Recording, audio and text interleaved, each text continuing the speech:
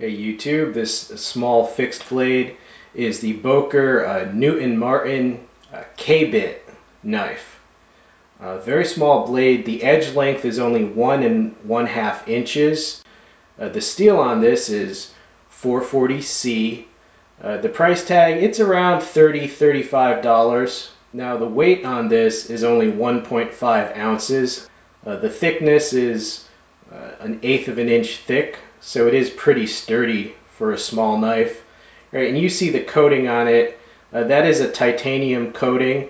And as you can see, the handle, as it were, is just the ring. It's a skeletonized handle with those 2 holes through it. The overall length of the whole knife is only 4 inches. So very compact, very handy. And as you can see, they're calling it a karambit. It doesn't really curve as much as most karambits. I would call it a hawkbill. This is the sheath that it comes with. It's an extremely lightweight molded Kydex sheath with 3 eyelets, and it comes with a beaded chain if you wanted to wear it as a neck knife. And you can see it snaps in. It holds it very securely, very silently, and obviously it's very easy to deploy because the ring gives you a lot of leverage. So that is the sheath meant to be used as a neck knife. You could also put a key ring through any of the eyelets and put it on a keychain, or just clip it to a carabiner on your belt.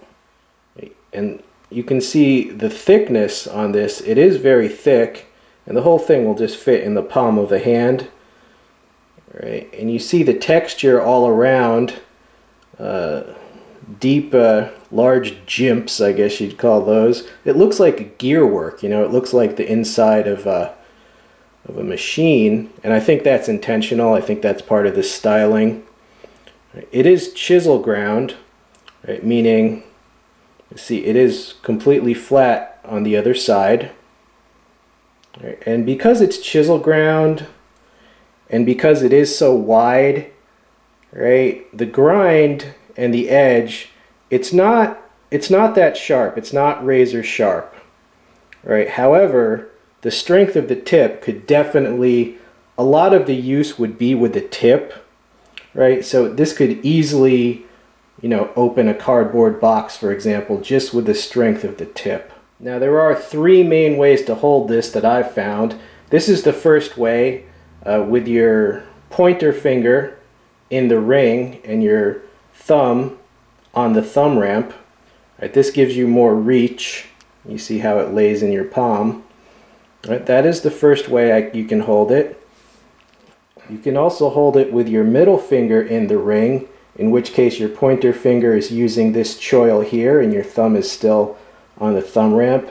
And this gives you an even more secure, firm grip on the blade. I've also found it useful to hold it like this. The ring is just sitting in my palm, and my middle finger is braced against the outside of the ring there, kind of using the choil. My pointer finger is here, almost like a scalpel grip, and you would use it much like a scalpel in this grip. So those are the 3 most useful ways to hold it that I have found. Alright, and here is a size comparison with a similar type of ultralight keychain or neck chain knife. This is the CRKT Ringer 2 Hawkbill Skinner. And the Ringer 2, you see they are of around the same size.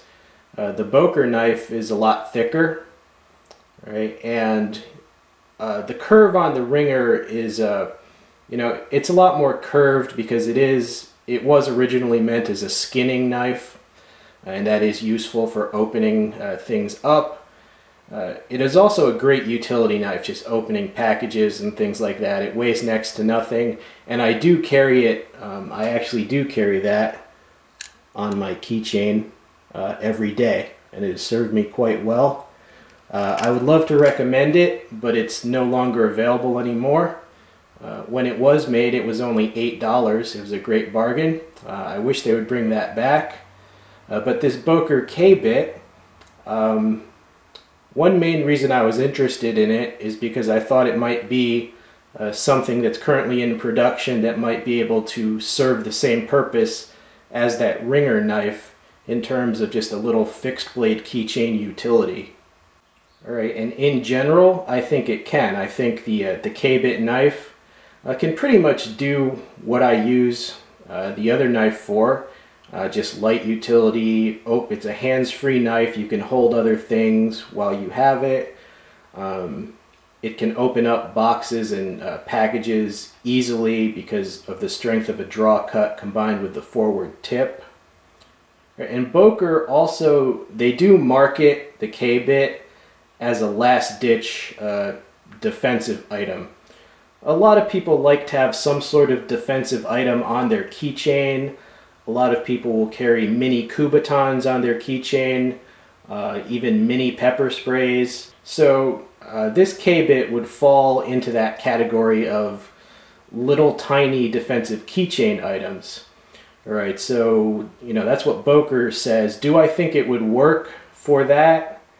Yeah, I mean, for a little blade, because of the curve of that tip, it would be a pretty nasty little slashing machine. It's it's basically, imagine you had the claws of a cat, but it was an 1.5 inch long metal cat's claw. I mean, it's basically what it is. I mean, it is just a small little blade, but certainly nobody wants a small little blade like this just raking across their face. It could get an eye. So I understand what they're saying. It's more of a deterrent, I mean, it's a 1.5 inch blade. It's not like a sword. The ring allows you to deploy it very confidently and to hold it. It's very hard to wrestle something like this away from you, even if your attacker is a lot stronger, because it's just locked in there. And as they're trying to do that, you can just intuitively, just one rake across a freaking hand, I mean, it is what it is. It's not like super deadly. It's more of something like, well, it's better than nothing. Still definitely not as nasty as this basically raptor claw that I carry. But if you can't find one of these, yeah, I can understand how they would say, it could be useful in that situation. Alright, so my overall opinion on the K-bit, pretty useful. I believe it could be used as advertised as a small fixed blade utility and very last-ditch little blade. And the price is pretty reasonable, $35. It is well made. It is thick and heavy duty. The finish looks pretty nice. It's better than a painted on finish. And mainly the small size, the light weight, and the ease of deployment and retention, the security of that ring handle. Yeah, it works as a blade. So I would recommend it. And at this length, it's pretty much legal most places that I know of. So overall, I would give it a B or a B+. It's a pretty nice knife. Hope you enjoyed getting a closer look at it. Stay tuned for many more videos. I'm out of here.